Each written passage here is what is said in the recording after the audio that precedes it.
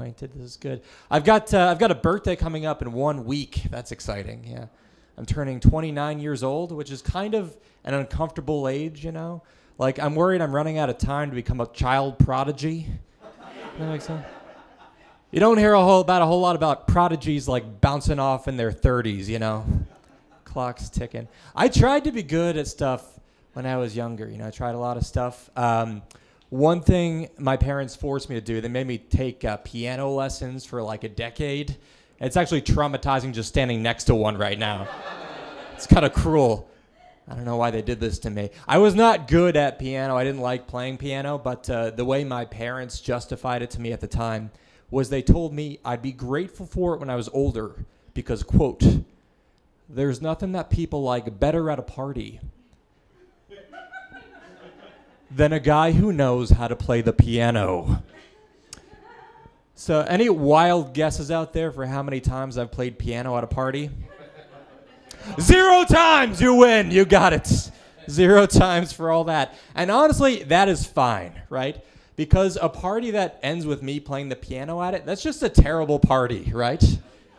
No, what kind of social gathering builds up to that point where the host is looking around being like, all right, people are having a good time, we're vibing.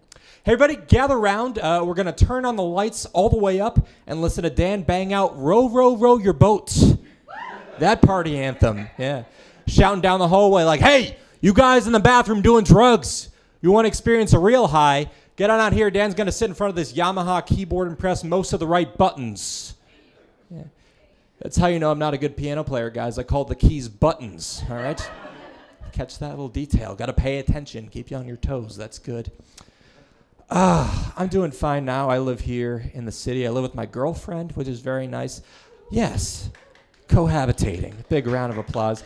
I definitely encourage it, guys. Like, living with your girlfriend, it's a dream come true if you've ever dreamed of having all your stuff covered in someone else's hair. It's odd. It just gets everywhere. They shed somehow. Like, I've found dust bunnies made out of nothing but her hair, which is both gross and impressive. I have mixed feelings about the dust bunnies, you know. Like, on one hand, they are easier to take care of than actual bunnies. On the other hand, they don't taste nearly as good. Not great to have around.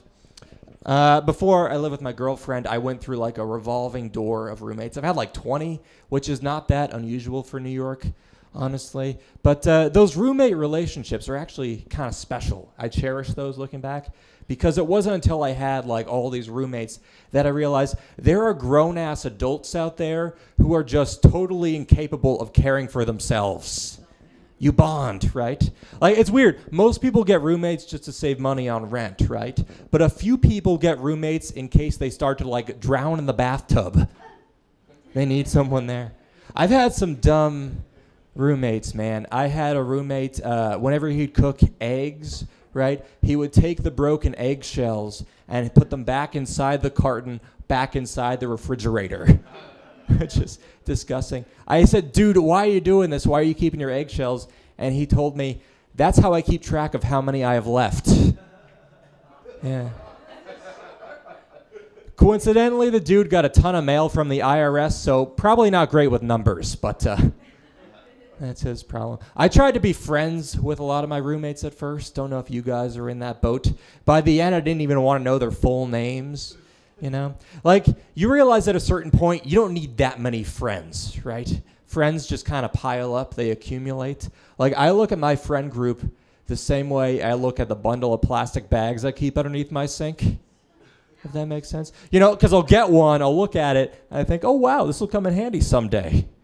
But then when I see them all lumped together, I realize they're mostly garbage. Ouch, anti-friend crowd. There's a woman in intense pain in the front row. Get her some help. No, New York's cool. Like, there's so much to do, especially when you look at other places, see what they do for fun. I'm from Pennsylvania. Interesting place. I think we have the weirdest tourist attraction in the country, and I'm talking about going to visit the Amish. Any of you guys ever go do that? Yeah. All right. Big Amish clap. That's what we like to see. Yeah, they bill it as this whole educational, cultural experience, right? But, like, checking out the Amish, it really just boils down to staring at people that are different from you, right? It's like, hey, you want to go see some ugly Christians do some yard work? That'll be fun. Fun way to spend a Saturday. Oh, hey, you know that group of people that just wants to be left alone? Let's get a busload of sixth graders out there. That'll be good for their peace of mind. Like, they're not a joyful people, the Amish. They're not happy to see you. They just got so many rules, too, you know? Like, I don't know if you know this, their children, like any dolls or toys they play with, they're not allowed to have faces for some reason. Yeah. Apparently, the Amish, they don't believe in fun, but they do believe in nightmares. That's tough. What do the Amish do for fun anyway? They make quilts, which is just kind of sad. I think we can all agree that quilts are easily the least sexy of the bed linens, you know what I mean? Because, like, if you see a naked woman lying underneath a sheet, you think, oh, wow, I'm about to get laid. You see a naked woman lying underneath a quilt, you think, oh, God, she must be really sick. All right, I'm Dan Fitzpatrick. Keep it going for the show.